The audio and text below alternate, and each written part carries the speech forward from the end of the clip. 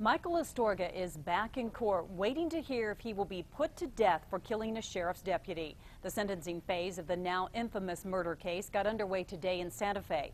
News 13's Alex Tomlin was in the courtroom and is live in the Newsplex now. Diane, the first group of potential jurors have already been questioned, and more than 3,000 people were sent the questionnaires to see if they could be fair in this case. Astorga murdered James McGrain Jr. during a 2006 traffic stop, making him eligible for the death penalty. Because the state repealed the death penalty in 2009, Astorga has to have a second sentencing trial with a separate jury to decide his fate.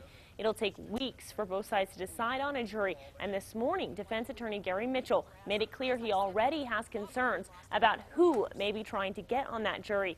He showed the court a blog posted on another media site where someone has posted how to fool attorneys and claim to be impartial in the hopes of getting on the jury and, quote, send him to the gallows.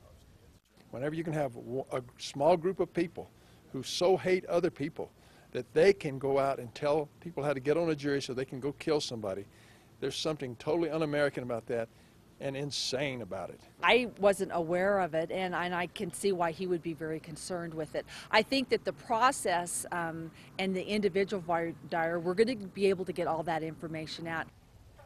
It's not just this blog that's causing controversy. There's also a disagreement about who Gary Mitchell may want to testify in this case. I have more on that coming up tonight at 10. Diane? If Astorga is not sentenced to death, he does still face life in prison.